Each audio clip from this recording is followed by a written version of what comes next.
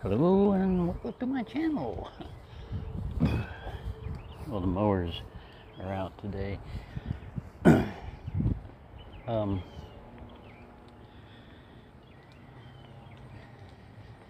other day, it's been raining here a lot, and I cut some leather with my SE4 with S35VN in it, and yesterday I checked the knife, and the SE4 had some rust on it. Now, it was surface rust, and it looked like it was just water droplets had dried out, but it was brown. It was beginning to rust, and I S35VN stainless steel, right? You would think rust proof.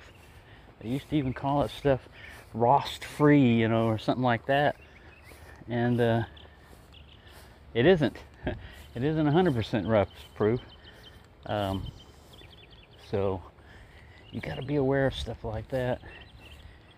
It came off fairly easy. I just took a rust eraser and ran it over it and everything. But after doing that, I checked my SE6 again, and it was okay. That's what I'm carrying with me.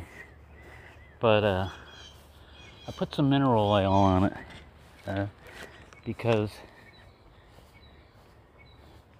we've been having a lot of rain here lately.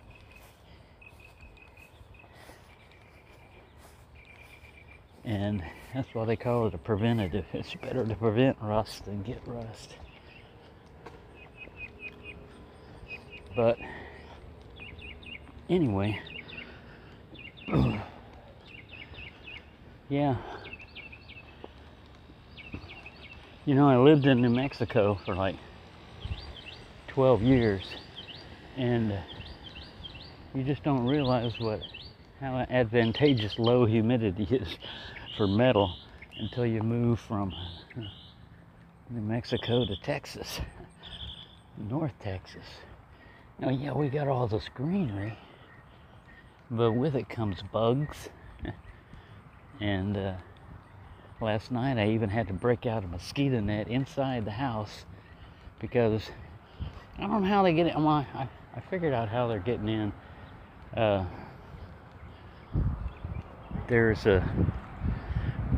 Whenever I open my front door, there's got to be mosquitoes that are hiding on the front just waiting. And when I close it, they come in. But they wait until you're getting ready to go to sleep. And only female mosquitoes bite. And they make that high-pitched whine. And I heard it, and I slapped myself right in the ear. Right in the eardrum. So I've got a GI mosquito net for a cot, and I don't have a cot attached to it, but I pulled that out and I put it over my head, and just as I was doing that, I heard the mosquito come up, and I caught him in the net, or her in the net, and killed her.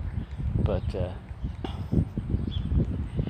yeah, it's kind of windy, so you're gonna get some wind noise from this. But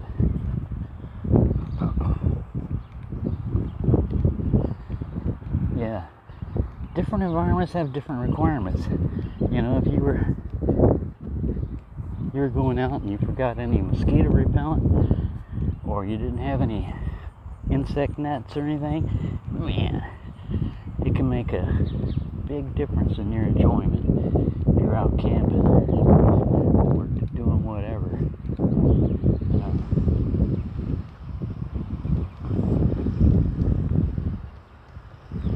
Look, there's another mattress out there.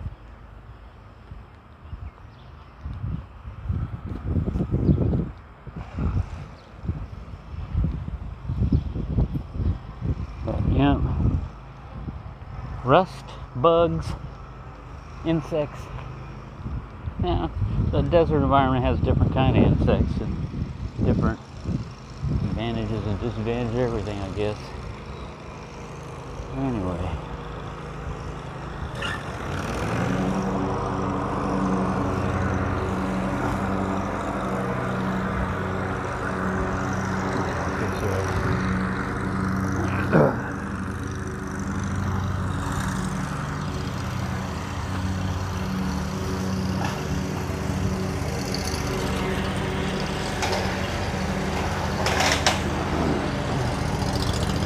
gonna get loud.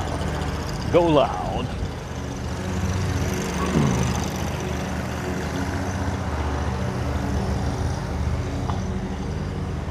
But yeah, that rain fed this grass, this edge here.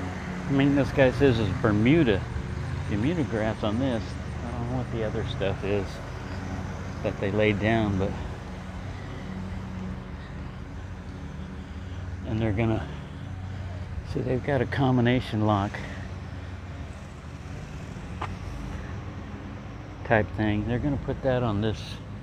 They're gonna reinforce this area down here because it's rotted out. And they're right now they just got a combination padlock up there, but they're gonna put an electrical one on there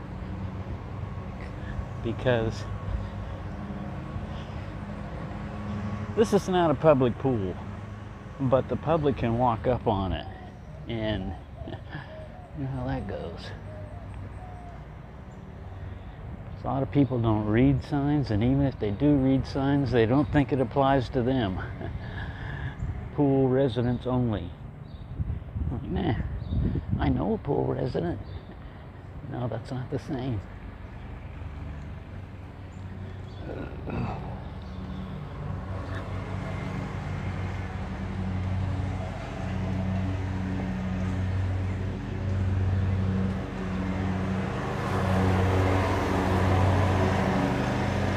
So Shadow's been fed, Buddy's been fed, Mama Cat's been fed.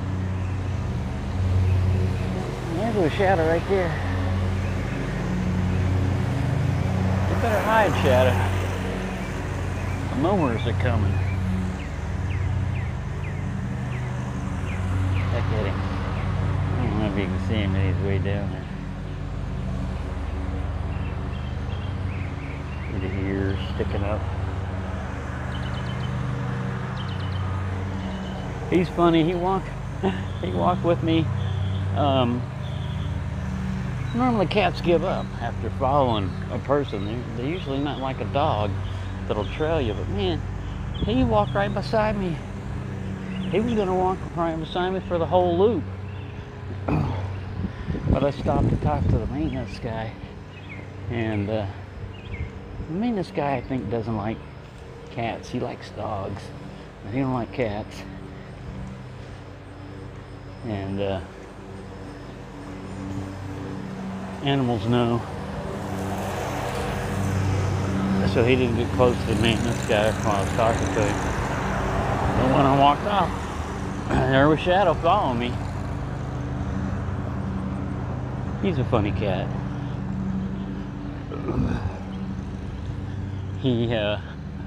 I got that big screen TV up there, and he was watching it yesterday a little bit.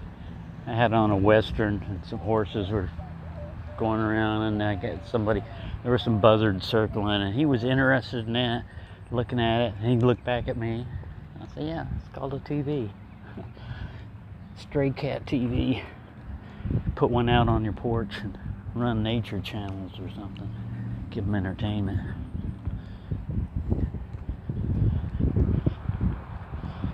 But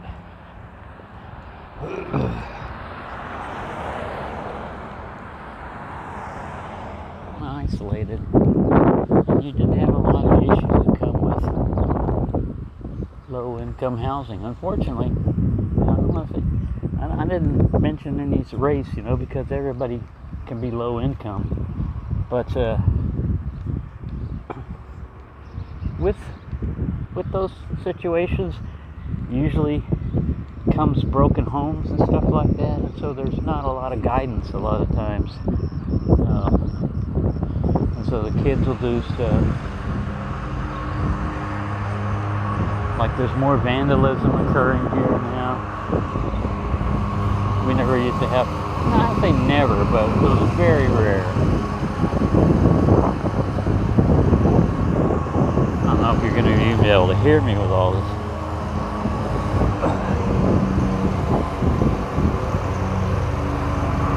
I got to get my walking in. I got to get it done before the sun completely up here. here and start bacon and eggs, because we're in an extreme heat situation where it's only going to be in the upper 90s, but you add in the humidity and you run into extreme heat, and that'll drop you. Let's see what's propping this up. Oh, that old, I've already salvaged most of the leather. A lot of times the side is not real leather, but this one is. It's just... Anyways, that's where the moisture came from. I'd cut off this piece and it was already wet, and I thought I wiped the blade off, but I might not have. But I'm going to learn my lesson on that. Never put your blade up wet. It's just like riding a horse. Rode hard and put up wet. Not a good thing.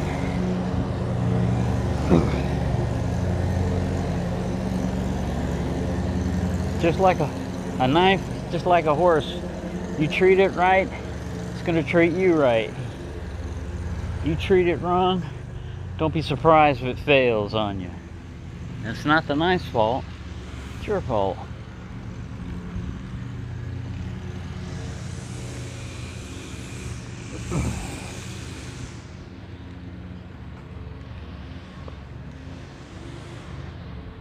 Pool guests must be accompanied by a resident. So it used to be you could just hang out on your balcony and watch your guests, but now you got to be in there with them.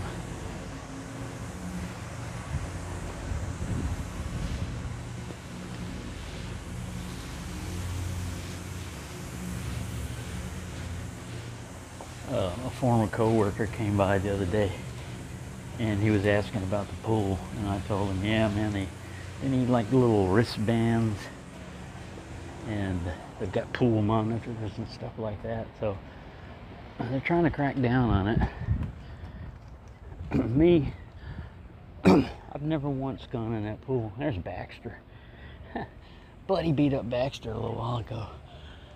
He was taking out his frustrations on somebody. Baxter, he's a nice cat.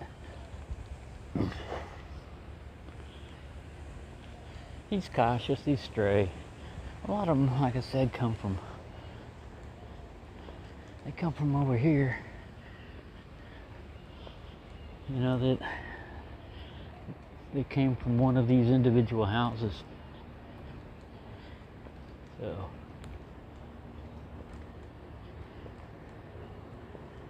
I do as much as I can for the stray animals.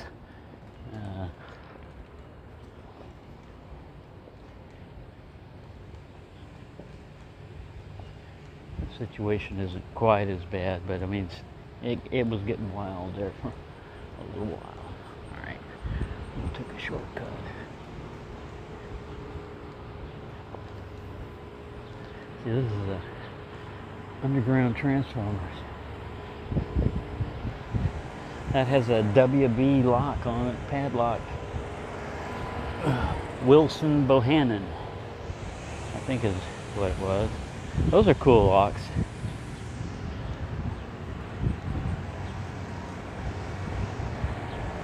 I might try to pick one. I haven't picked in a long time.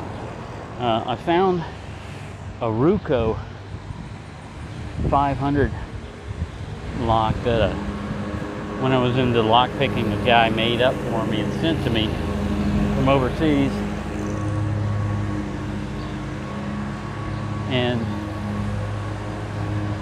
I've never been able to get that sucker open. Even with the key, you have to jiggle it just right to get it to open. So I've probably picked it open before, but just didn't push the cylinder around as much. Noisy, noisy, noisy. Oh, he's behind me. I don't want to get run over. I'm going to go up front, maybe where it's a little less noisy.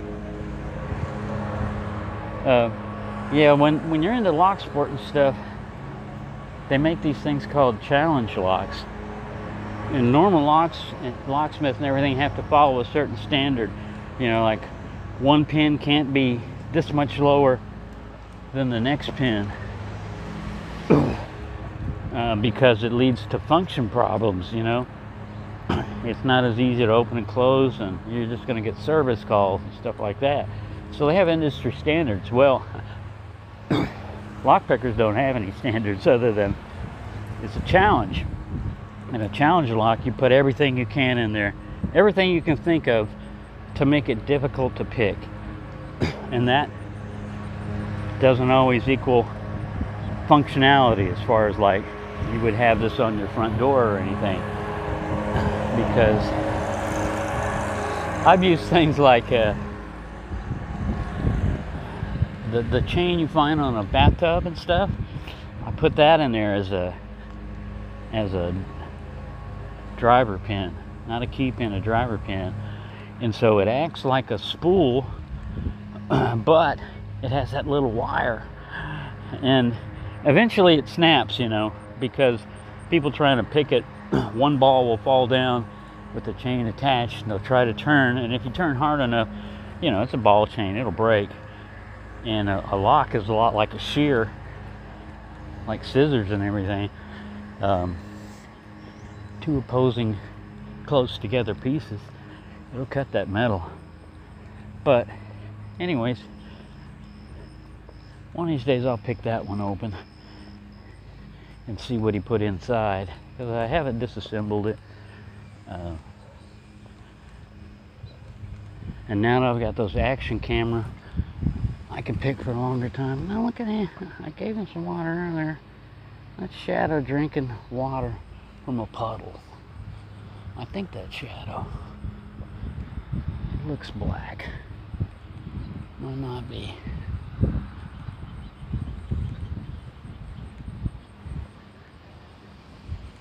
Yep, that's Shadow. I can tell from all the way back here.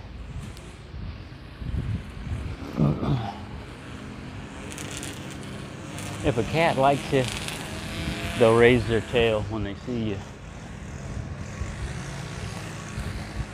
But he's suspicious. I mean, they have to be. You don't know which strangers. Not all humans are alike, as we know.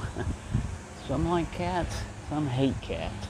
And black cats have got a special stigma because there's a lot of superstition, outright BS about black cats. They're no different than any other color cat, but they really got to watch it on Halloween. And like I said, a lot of people are superstitious.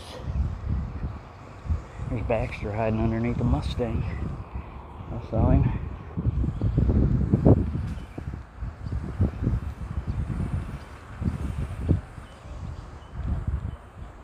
Yeah, animals don't understand machine noise a lot of times now.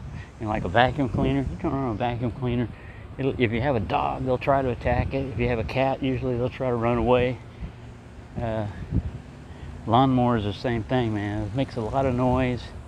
Weed eaters and stuff. I've had Buddy chilling out in his bunker, being fine, and then a guy with a weed eater comes by, and or edge trimmer, make a lot of noise. And then he wanted off the balcony. Like, get me out of here. There's a vaporizer thing. I take these things because there's a battery in here. There's a battery in these things that you can reuse. You can use it for small lights and stuff like that. And it comes with a charge circuit right there. You just disassemble this stuff. You don't have to worry about putting it back together. You just take it apart. But yeah, look for things like that.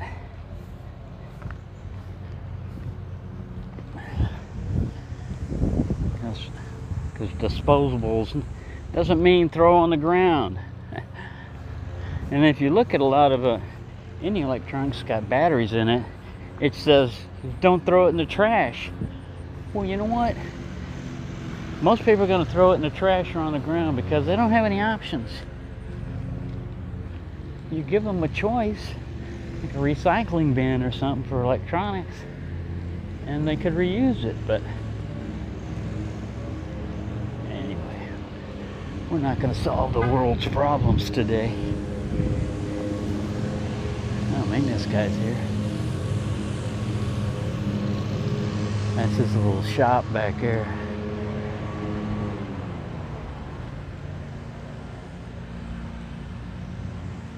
Well, it's getting a little warm. I'm gonna do my walking in stages today.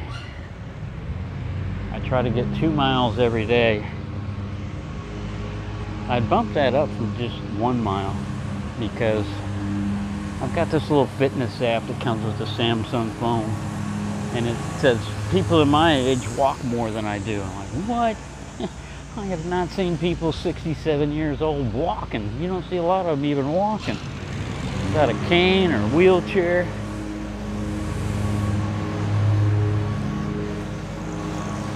But anywho, and my next door neighbor's moving out. You never know who your neighbors are going to be. This guy was only here a couple of months, and now he's splitting. He's right across the door from me. Whew. It's free electricity weekend, so I'm going to make use of that air conditioner today. So yeah, it had a little bit of rust spread out, you know, like a splotch here, here, and here on this side. And a little bit on this side too. That's still part of it. It didn't eat into the metal or anything, you know, but a lot of times when people go for something like a stainless steel, they think, I don't have to oil it. I don't have to do anything with it. I can put it up wet. It won't rust. Wrong. You may get away with that a few times, but not here in Texas. But yeah, anyways, it came off easily. You know, like it says, rust eraser, one of those little, just like an eraser, really. It's just probably got a little bit more abrasive to it. But yeah, I put mineral oil on my SE6, and I also put it on my 3 because this coating does a very good job of protecting. That's why I left it on the handle, of protecting that 1095. But when you take it off, even with, I had, you know, on this one I had patinaed it in vinegar. I mean, I had a little bit, but, you know, even bluing, if you put it on there, cold bluing and stuff, is not, it's just, it helps it a little bit. It helps it a little bit is basically it. But I mean a little, you know, because you can still get rust. So just want to add that, you know, just a part of it. Thanks for watching, and have a nice day.